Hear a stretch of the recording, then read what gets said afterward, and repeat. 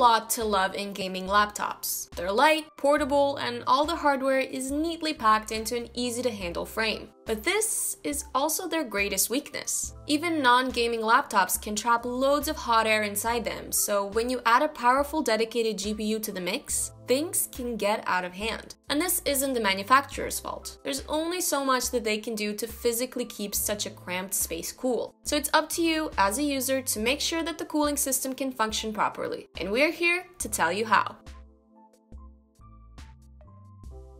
The main culprit when it comes to overheating laptops is improper placement. A laptop wants to be placed on a flat, solid surface, especially when it's under heavy load. When you place a laptop on a soft surface, such as a bed or your lap, you're more than likely blocking some or all of the intake grills on the underside. This means that the laptop can't draw in cool air. On the other hand, when it's placed on a flat surface, the rubber feet make sure that the laptop is elevated enough for the fans to pull in enough cool air to function properly. If you've located these intake grills, then you can still safely place the laptop in your lap if you make sure that you're not obstructing them. If not, you can use anything from a book to a box as a makeshift stand.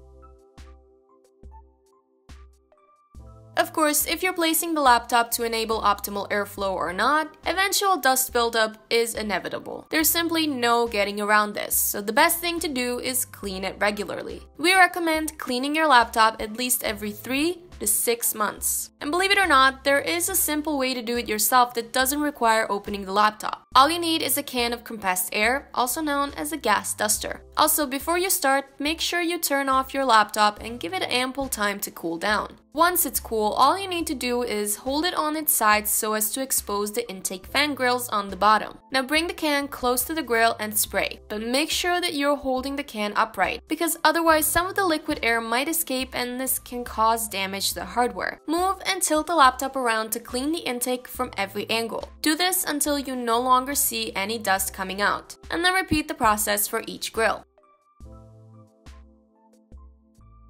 After you've made sure the laptop's own cooling system is working at optimal capacity, you can look towards getting a cooling pad to augment it. Cooling pads are a simple and relatively inexpensive accessory, but they can go a long way towards preventing any overheating issues. And seeing how we'd easily recommend using them even with non-gaming laptops, it's safe to say that they are downright essential if you plan to game on one. A simple one-fan cooling pad is more than enough if you're using a laptop mainly for browsing. But if you're a gamer, you should look towards investing into something with more fans to it. Most 4 to 5 fan pads are in the sub $30 range, so money shouldn't really be an issue, and they pretty much pay for themselves in the long run.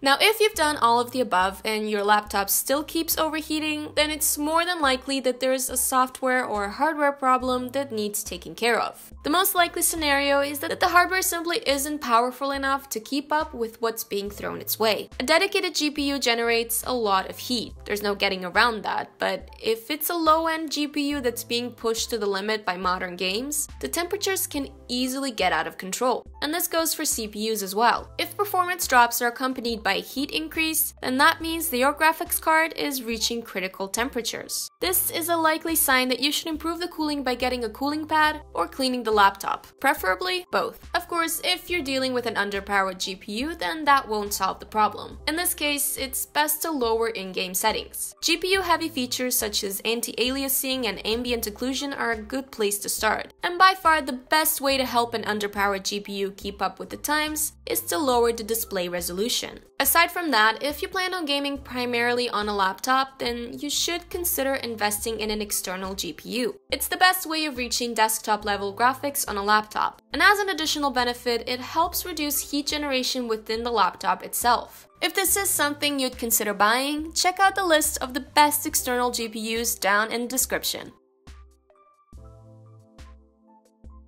And lastly, if your laptop is still overheating despite doing everything in this video, then the fault may very well lie in a faulty fan. Most modern laptops have multiple internal fans to keep all the components cool, especially gaming ones. If one of these were to malfunction, the entire cooling system would be compromised. Short of opening the laptop, the best way to check whether you're dealing with a faulty fan is by ear. Just put the system under heavy strain and listen closely to each of the intake grills. There are 2 giveaways. The first first one is rattling. A faulty fan is likely to produce various rattling and grinding noises long before it breaks down. Anything other than the steady humming of a spinning fan is a dead giveaway that your cooling isn't working at optimal capacity. The second thing to look out for is silence. A fan should not be sitting idly while the laptop is overheating. So if there's no noise whatsoever, then the fan in question is already broken and needs replacing.